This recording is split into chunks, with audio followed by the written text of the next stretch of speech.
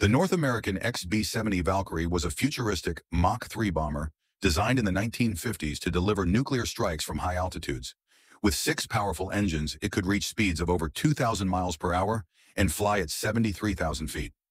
However, by the early 1960s, new missile technology and ICBMs made such bombers obsolete, leading to the cancellation of the B-70 program in 1961.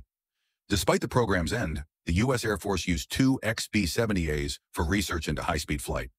The first XB-70, built in 1964, flew at Mach 3 in 1965, but was later limited to Mach 2.5 due to structural concerns. The second XB-70 tragically crashed in 1966 after a mid-air collision, killing 2 pilots.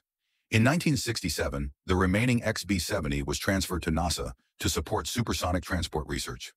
It was eventually moved to the National Museum of the U.S. Air Force in 1971, where it remains on display today.